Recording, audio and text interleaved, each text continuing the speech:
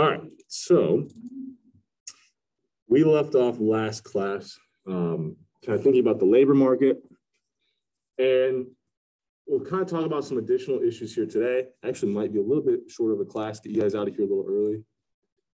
But I wanted to mention a couple things, which is I've got that final kind of homework up there. That was one where I said, I'm going to drop the lowest, but if you've done the first 5, you can just use it as a practice tool. Otherwise, you can kind of make up for one that maybe you've missed, already. So that's a kind of a nice opportunity there. If you've missed an assignment or didn't do too well, didn't get a lot of it done, you can kind of do this one, and then that would make the old one your lowest score, and that one would get dropped. Right? So that's now up there. I need to move these kind of more recent iClickers, and I think I have all the excused absences on these kind of iClickers in the last month. So take a look. If you think for some reason I don't, send me an email so we can make sure that kind of everything's accounted for. But I think that I got everything up to date, at least up through kind of December. Right? I also put up, which I said I would, under final exam materials, I've got a set of practice problems. I've got another set of practice problems over the labor market that I'll probably put up before class on Monday.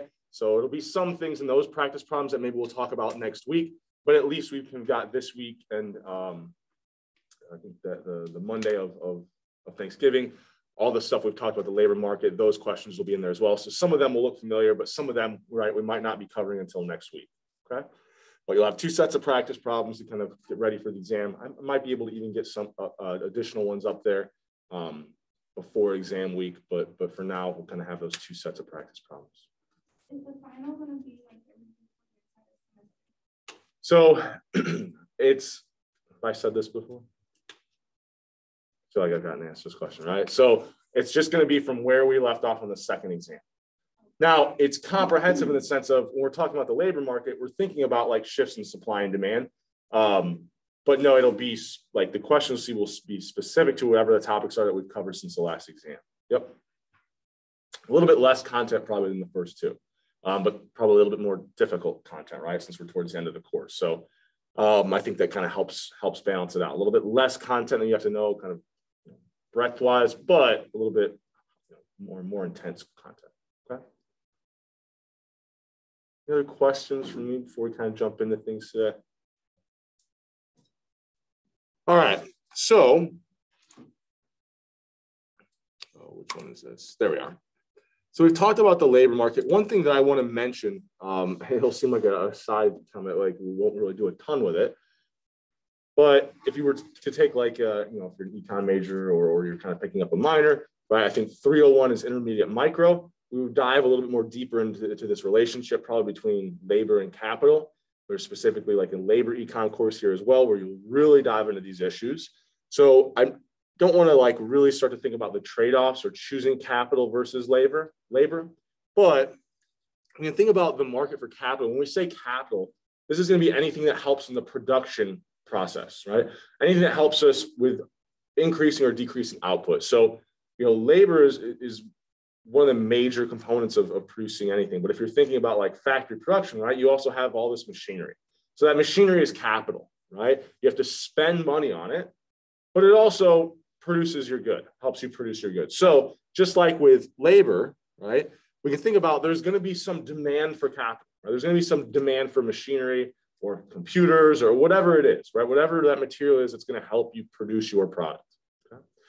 Now, you're willing to pay for that capital, whatever value it brings into the company. So here we've got to add the value of the marginal product of capital. So a lot of times the way we'll write this is very similar to how we did labor, right? When you think about that value on the marginal product sometimes we'll see it written as K. So for whatever reason, K is kind of what denotes capital. Even though we spell it with a C. Don't ask me where that came from, but that is the convention that we kind of write it as. So really what we're thinking about there is you'll take the price of the product you sell, and instead of multiplying by the marginal product of labor, you'll be multiplying by the marginal product of capital, right? How many units does this capital help you increase, right? How many additional units are you able to produce times the value of those units, right? So it's a very similar idea to labor, just that what's kind of nice is with capital, we don't have to worry about this weird supply curve stuff where maybe it starts to like backward bend because people start making enough money where they're okay working fewer hours. Capital doesn't have kind of those emotional feelings or that utility. So capital, we always kind of just expect to see this downward sloping demand curve and increasing supply curve, right? Because it's just, we purchase the most efficient or the, we think about the marginal cost of capital, right? We're going to take the capital that's the cheapest first and then kind of moving, as we add more and more, we want to produce more and more, we're going to have to start using less and less efficient capital. And so that supply curve is going to be upward sloping, right?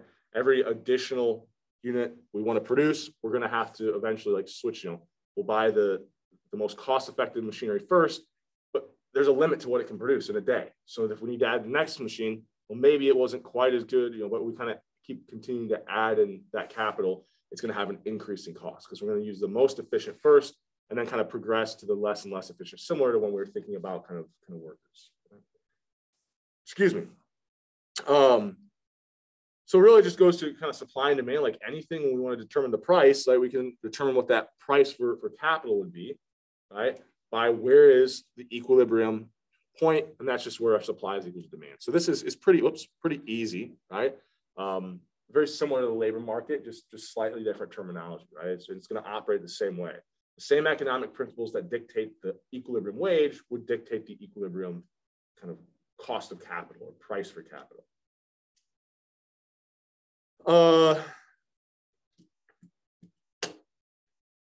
Any questions on that before we keep moving? Yeah.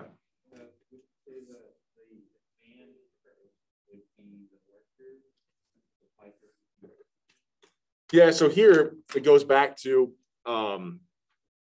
we don't really have any like individuals involved in the sense that the demand is actually coming from the company still, just like demand for workers was coming from the companies.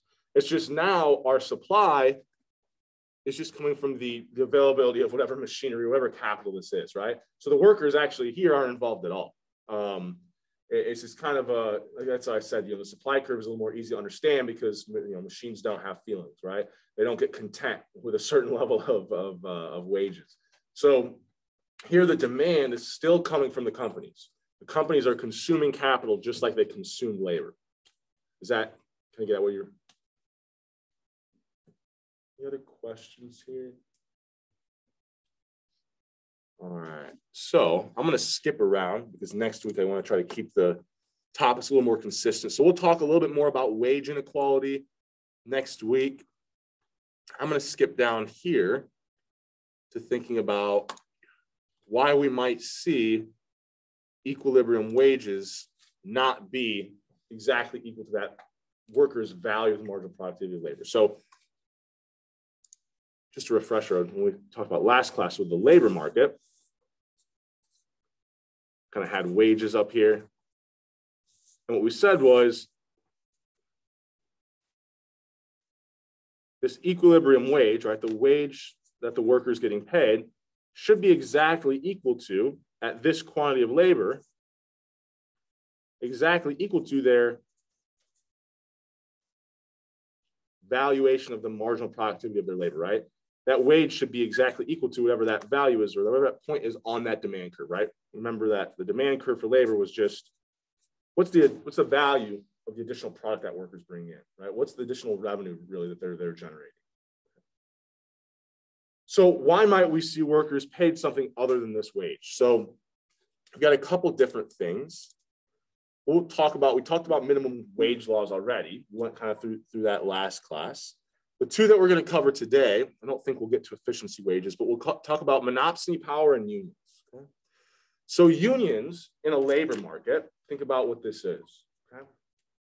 So when you form a union, the workers are coming together so that they have power, right? If you can get every single auto worker to be in your union, you essentially have a monopoly on the supply of workers, right? So monopolists, right, these companies had monopoly power in the product market. A union is going to have monopoly power in the labor market, right? Because the workers are supplying the labor, just like the companies were supplying the product. Okay?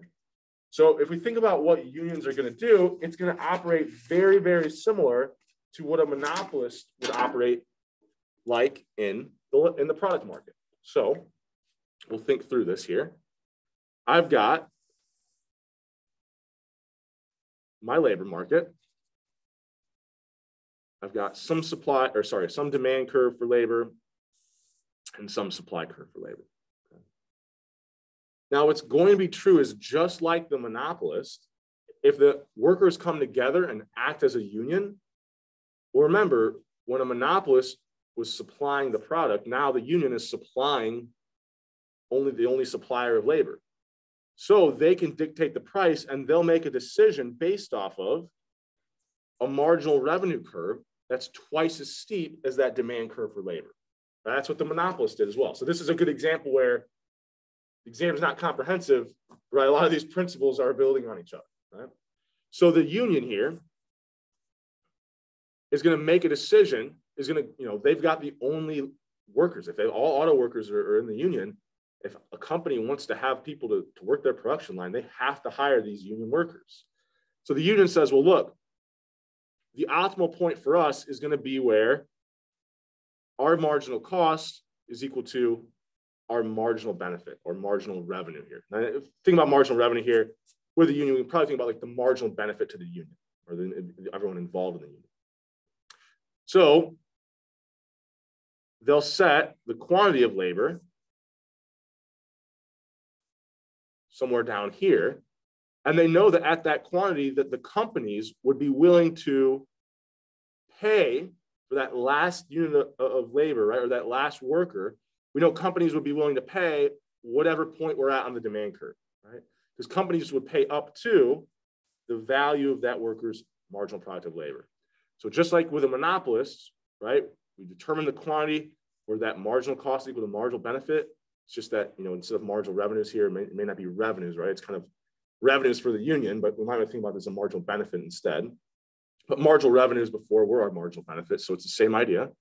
We then go up to the demand curve and say, this is the equilibrium wage that as a monopolist, we can kind of set, right? For unions acting as a monopolist, we're going to get wages up here. Relative to the perfectly competitive point, let's say there was no union, well, it's just where supply is equal to demand. So we can see that relative to a free and open labor market, if it's unionized, we'll see higher wages, but fewer workers. Right? So a union on its face might seem really good, right? But you can imagine here that now results in some deadweight loss, right? Now, the workers that keep their job and are in the union, they're much better off, right? They're going to get higher wages. So we just kind of like with minimum wages, whoever keeps their job, it's a good thing, right? However, with the union, there's going to be a certain number of people who are no longer employed, right? Or at least that the company is no longer willing to employ, because with these higher wages, every worker here has a value to the company that's below the wage. Well, if you're bringing in less than I have to pay you, you're actually detracting from my profits. Why would I hire you? So the unionization will increase wages, but cause some of these workers to no longer have a position. Okay. Any questions on this? So operates very similar to what we're doing with monopolists. Unions result in higher wages and lower kind of number of workers. Now, we could complicate this model. And really one of the main reasons why we see unions is because a lot of the times there are externalities to society of maybe these workers being kind of facing these terrible work conditions or something like that. Or maybe it's simply that they need to unionize because there's only one employer. So this idea of only being one employer is monopsonies, right? So a monopsonist is kind of the flip of a monopolist, right? So the monopolist was the only supplier of a good, or our unions, where they were like a monopolist because they were the only supplier of labor. A monopsonist is when you only have one consumer of a good, or in this case, one consumer of labor. Now, the one consumer of a good, that's a lot harder to find examples of. Maybe, you know, like how would I have a monopsonist? Maybe something like, and now this isn't even true, but go back 20 years, NASA was the only consumer of, you know, what would be aeronautical, whatever, right? Spaceships, right? So, I mean, that is a rare situation. We have a monopsonist in the product market. Maybe there's something where, you know, you've got one large company that's the only one consuming a specific input. I can't think of a great example of that off the top of my head. Maybe something like, what's a good, you know, maybe if you had monopsony like in the 90s and you could consider that potentially Microsoft had some monopoly power. So maybe like they were the only consumer of certain types of computer hardware, but I don't even necessarily know if that would be kind of true, because you did have small competing firms. But when it comes to the labor market, monopsonists or monopsony power is very evident, right? So we see it a lot. So like NASA would be the only employer of an astronaut, right? Regional sports teams are the only employers of whatever that specific sport player is. Small town, you gotta think about, there could be regional monopsonists, right? If I'm living in a certain area, there may only be, you know, one company that has any positions that I want to work. So like, even if it was like a factory, right? There's only one factory in the town and there's nothing within a reasonable driving distance. That factory kind of has monopsony power over factory positions, right? Or you can think about it as the higher up you go. If you want to say, let's say you wanted to, I don't know, be a politician, right? There's monopsony power in the sense that the only people that can employ you would be that state government that you live in, right? There's only one, you know, employer or one consumer of your labor if you want to be a politician, right? So we see this pop up a lot. And so what's going to happen is, we kind of have the results there, but I'll show you, walk you through visually what's going to happen with monopsony power, okay? So it works exactly opposite of monopoly power, or how a union would operate. So we've got our demand for labor, we've got our supply for labor. What's going to end up happening is, if I'm the only consumer of labor, right? As a company, I'm demanding labor, but I'm the only one who's demanding it, right? So maybe this is NASA, right? Thinking about how much they're going to have to pay their astronauts. Well, I know that if they don't work for me, there's no one else they can work for, okay? So if they want to play baseball, right, or they want to play some sport in that area, there's only going to be one employer, right? There's only one, well, or one, sometimes there's two, but you know, if I want to play, say, football in Detroit, right, there's one, I don't know why I'd want to do that, but there's one, right, consumer of my labor, okay? So what they're going to do is, instead of having a twice as steep marginal revenue, the companies are the ones hiring the workers. So we're going to end up with a twice as steep, and what we usually call it is the marginal expenditure, right? So we would have a twice as steep marginal expenditure curve, right, coming off of our marginal cost or our supply curve. And now everything's going to work in reverse. So we look at this and say, okay, for the firm, their benefit is reflected in the demand curve. And if they're the only person, they can kind of set the equilibrium wage because they're the only employer, then this twice as steep marginal expenditure curve is going to tell them kind of what their marginal cost is, so to say, right, of setting this wage. So we'll find where that marginal expenditure curve hits my demand curve, or what represents the benefits to the company. They say, okay, this is the quantity of labor that monopsonist. This is the quantity of labor that we would set. And we know that at this quantity, workers would be willing to supply their labor for whatever value we're at on the supply curve, right? That would be, you know, we could offer at this quantity, if we offered this wage, every worker would be willing to work for that wage because the marginal cost of that worker would be less than that wage, or that wage for them is the marginal benefit, right? For that worker, if I'm getting paid this and the marginal cost of supplying that labor is way down here, I'm net positive, right? So they know at this quantity, they can set this lower wage, so this is our monopsonist. Okay. So what is, if we compare that to the perfectly competitive outcome where supply is equal to demand, right? We can see that with a monopsonist,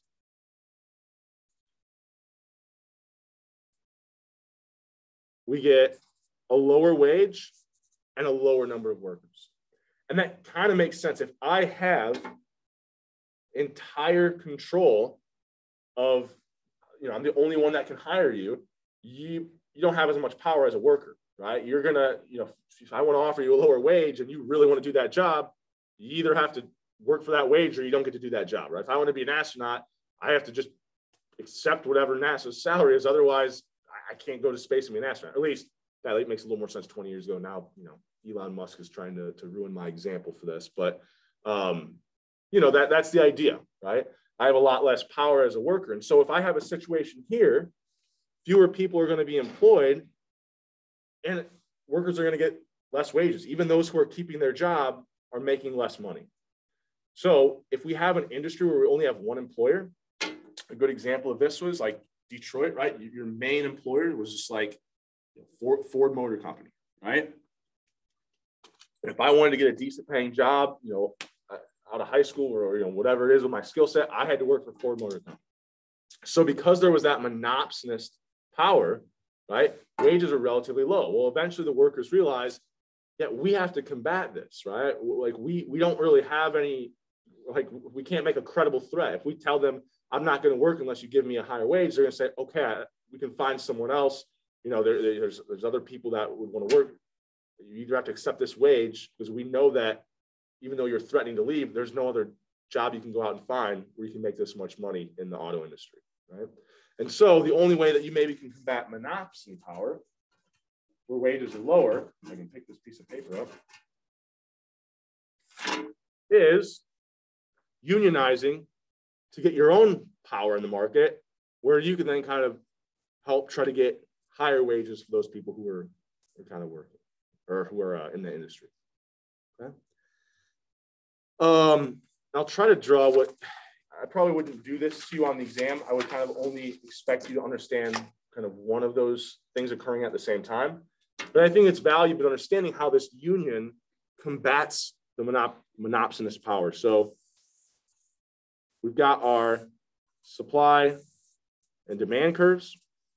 We said with monopsonist power, they make decisions based off of this marginal expenditure curve.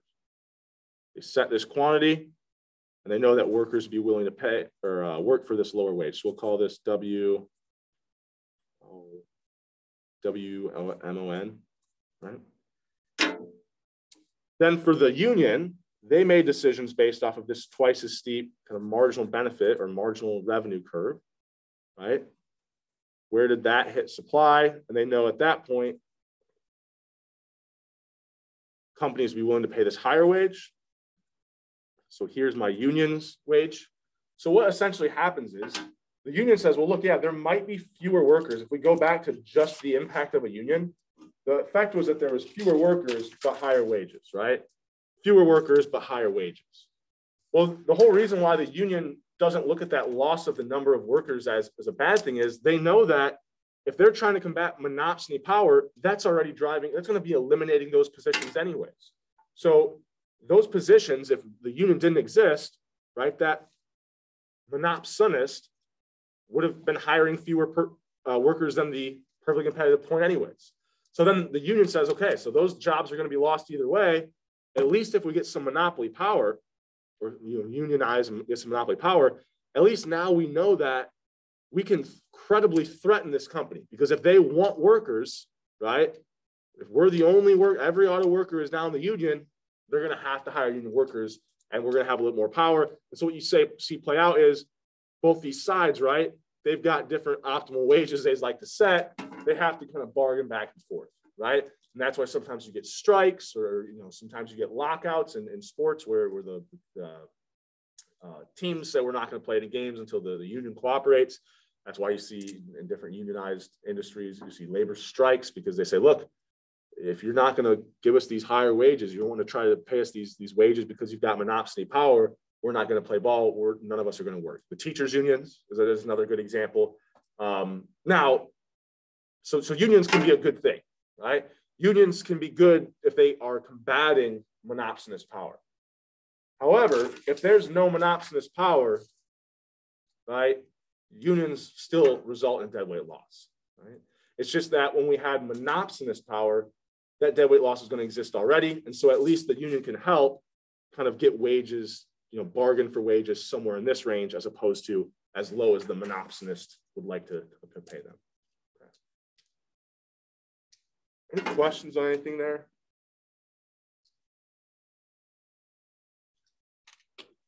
Okay with this?